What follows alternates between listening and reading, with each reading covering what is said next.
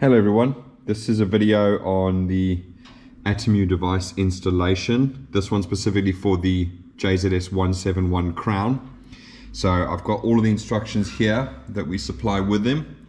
And so what we're going to do now is we're going to go through step by step, show you how to use these diagrams that are included, what they refer to in the actual ECU itself, and obviously what all the wires colors mean on the ATEMU device itself.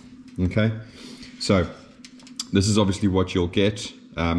We're the supplier for sort of UK and Europe, and then you've got Quantum Auto in the States, Yuri over in Russia, and Calvin in New Zealand. So depending on where you are, the closest person you can get can supply you with that. So to start off with, we're just going to go through the physical colors and what they mean. So starting from this side here, you've got your red, which is ignition 12 volts. All right. You've got your black, which is ground, which you've got as E1. You've got your two yellow colors. The first one is 2, the second one is park. All right. Then you've got a green one, which is NCO plus, which will make sense in the diagrams. Then you've got the white one, which is NE plus, or the crank sensor signal. Then you've got blue, which is oil. You've got green, which is SP2 plus. So again, you can see all these colors just working their way in a row. And then your last four are solenoid 1, 2, 3, and 4. Okay. Below is sort of a generic diagram, just to sort of show you how they should be connected. So obviously you should be cutting all of the gearbox wires. All right. And then the ones here that you're going to tap into, and obviously the ones where you're going to join just from the ATEMU device to the ECU. So always remember, to the ECU. I know it sounds silly, but we've had people where they connected this to the actual gearbox harness and not to the ECU, so obviously it didn't work. So I thought I'd get it out the way from you. So to start off with, we've got all of the plugs down here, okay, and they tally up to here. So you've got this one, this one, this one, and this one. The majority of your plugs are going to be in this middle one, all right, that's for the gearbox. Then you've got crank sensor over here, you've got 2 and L over here, and then obviously some here, so you've got plus B and E1, etc. in these different plugs. Okay, but we'll go through that in a minute. So the way that the diagrams work is, if you have a look here, you'll see A14, and I don't know how good this is going to come up. A14 is A, A16 is C, B13 is D. So what I've done here is, if you have a look here, this is obviously B15, which is your 31 pin plug. So again, you'll see in the diagram it goes from 1 all the way to 31. And then you've got B14, which is your 24 pin plug. So that's next to it, that's that one. Then you've got B13, which is the middle one, the 17 pin plug. Then you've got A16, which is the 28 pin plug, which is like your body plug. And you've got A14, which is the 22 pin, and that's that one. Now, the way that these work is, you'll see 1 is in the top. So you've got 1, 2, 3, 4. Now that's if you're looking into the plugs, in other words, wires facing away from you. So if I'm actually looking at this plug here, so imagine the ECU's plugged in, top right is number 1. So it's 1, 2, 3, 4, 5, etc. till the end of the row, then the next row, then the next row. Now just remember, the numbering is not dependent on whether there's a wire in there or not. The numbering is purely based on the actual cavity that's available. So there may not be a wire in there. That doesn't mean it's not a number. It just means that there's not a wire in there for that specific vehicle. Okay, and so I've written down here that B15 is F, B14 is E, B13 is D, A16 is C, and A14 is A. Now what that tallies to is, if you take a look over here, you'll see that there's a little circle. In the circle is a letter. That letter refers to, that's why I've put it in these brackets, because to try and show a circle. Okay, and then you'll actually see the number there. So for instance, SLU plus is 13 of D. So basically it's pin 13 of plug B13, and B13 is this one over here. Okay, so like I said, the majority are going to be in the 17 pin plug, but that's how you check it. So in all these different diagrams that I have here, when you're looking at the ECU, which is this rectangular part here, you're going to have a letter in a circle. So you refer back to that. So whether it's F, E, D, C, or A, and then the number next to it refers to the actual pin number in there. Okay.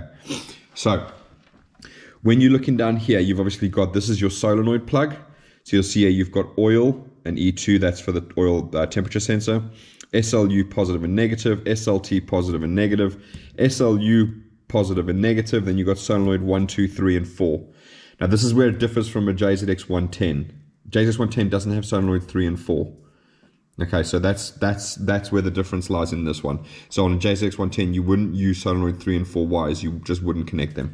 Okay, but as you can see, this whole row, apart from E2, which is a splice that goes in, but this whole row here is all in plug D, and plug D is that one over there. So that's where you're going to connect all your solenoid wires, 1, 2, 3, 4. When you've got the resistors, this is the one. So you see this little circle here, or this little sort of twirly, that's a solenoid. But when you're connecting your resistors, that's your resistor. That's how you're going to connect it. So if you see there, so SLU positive is pin 7 of plug D, and SLU negative is pin 13 of plug D. So you're going to take these two wires, one side of your resistor, other side of your resistor. It's that straightforward. Remember, they do get incredibly hot, so don't put them inside the ECU box. Don't put them inside anywhere where they can get into contact with wires, because they can melt through the insulation. The standard wiring is not, like 150 degree, motorsport grade wiring. So yeah, don't put it in the ECU box. Put it in the engine bay. Preferably get like an aluminium plate or something, mount them to there, act like a heatsink. Brilliant. Okay, so this is where you're going to find all your solenoid stuff. So this is where you're going to find your solenoid 1, 2, 3, 4. And then we'll go look at the other ones over there. So if you come over to this side over here, this is now the gearbox selector. So there's your actual gearbox selector. This is your ECU at the bottom here. And you've got basically park, reverse, neutral, drive, 2, and L. Okay. And again, you'll see, so it's E, E, C, E, C, and C. Okay, and there's the numbers next to it. All right. Sorry, these diagrams aren't exactly super clear. They're taken from pictures from a book. So I don't know how it's going to come out here. But anyway, so when you get them, they are clear to read when you're sitting in front of them, or you got them in front of your computer and you can sort of scroll in. But here on the camera, probably not so clear. Okay, so that's going to be where you're going to find your park and your 2. At the moment, we are finding connecting it to L is giving a better performance. We've had a customer do an actual dyno test, and he's connected it to L and then used one of the different modes. I'll have to check which one of the modes it is that he uses, but yeah, so for now we're advising to connect to L instead of 2, but they are both in the same plug. One is 20, one is 21, so they're right next to each other. So that's easy peasy. So next one down here, this is where your speed sensors are.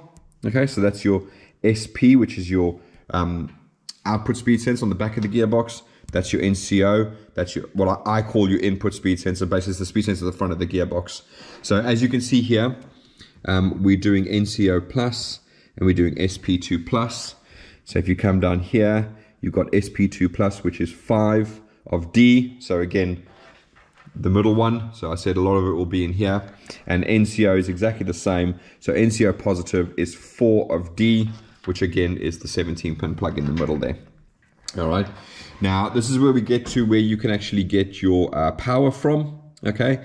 So that is going to be 16 of plug A. So if we refer back to here, plug A is A14. A14 is this one over here. It's basically 16 and 8 are effectively the same wire. They're both plus B circuit. So you can pick one of the two. It's 16 or 8. I just picked this one out of the diagram because I can blow it up and easy to see. All right. And then we've got NE plus. So if you have a look here, it's 23 of F. So we refer back to here. F is B15. B15 is our big one down here. Okay, so that's where you're going to find your NE plus. So remember, it is written here. You splice into it. So pretty much all of these so far, oil, SP2, NCO, you're going to be cutting them. You're going to be cutting them. All right, and you're going to be running them straight to the ATEMU device. When it comes to NE plus, you're going to be splicing in. So you're not going to cut it, you're going to splice in. Same goes for B and same goes for E1. Okay, so that's basically all the connections there. I must actually check where have we got E1. Okay, E1 will be the thick brown wire in the bottom right of this plug over here, the 28-pin plug. So you'll see there's a thick brown and a thin brown. So you see E2 is 19 of plug E. E is B14, that's this one over here. E1, which is the power ground, is basically the one next to it. So you'll see a thin brown, and a thick brown. The thick brown is the E1. That's the one you're going to tap into for the black wire over here. Okay. All right. So to get into the notes section, obviously we provide the resistors. So again, it just says you're going to connect the 3 resistors between SLT positive and negative, SLU positive and negative, SLN positive and negative. So that should get rid of these 2 codes, these 3 codes, 1755, 1760, 1765. Okay, there is a bunch of notes here about making sure the unnecessary gearbox wires are cut from the loom completely from the ECU connector side, but obviously that is illustrated here as well. So you want to be cutting all of these wires, STP, etc., etc. You want to cut all the rest of them off. Okay, and just to make sure that you do connect the black wire to E1, obviously this is tapping into the crank sensor signal, and you don't want to end up with a ground loop scenario. So don't connect the earth just to anywhere. Connect it to pin 18 of this plug over here. That'll be your E1. All right, and now to check if it's operating correctly, this is OBD2 compliant. You can plug in a diagnostic machine. You can see live data. All right. So effectively what you want to do is, the way that this thing is working is when the RPM is low, it puts it into park. And when the RPM goes above 850 RPM, it'll then put it into L. So if you connect it to L, it'll put it in L. If you connect it to 2, it'll put it into 2. So that's effectively what you want to see. So effectively, if you can see live data, or in the past, I've actually just used a multimeter on the 2 yellow wires. So I'll use a multimeter to make sure that 2 is giving out, or L is giving out 12 volts when it's above 850 RPM, and make sure that park is giving out 12 volts when it's below. All right. So that's basically how it works, how the system works. Obviously, the rest of the signals feed into the ECU to fool it into thinking everything is there. If you connect it all with the resistors, all of your codes will be gone. So you shouldn't have any codes related to gearbox whatsoever. And so hopefully it's a relatively straightforward install.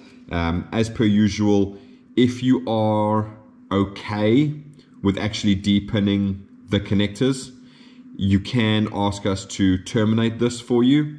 So we can terminate it. So all bar the red and the black, okay, and the white, which you need to splice in. So those 3 you need to splice in, but the rest we can actually terminate. But please make sure you are happy with depinning. If you guys want, I'll wait till I have some help, and I will try and do a video showing you effectively how to depin these particular ones. These ones aren't too bad because you can actually grind down the screwdriver to be thin enough in order to remove the secondary lock to remove the pin. 3UZs and IS300 later generations, that's a bit more difficult. There is a special tool that you can buy. I think it's about 50 quid or something like that, so probably not worthwhile just to install one of these devices. But these ones you can actually just grind down a small screwdriver, so that might be an option for that. But anyway, hopefully that's helpful. Obviously these instructions will be included with everything that you buy, and if you have any questions, put them in the comments down below.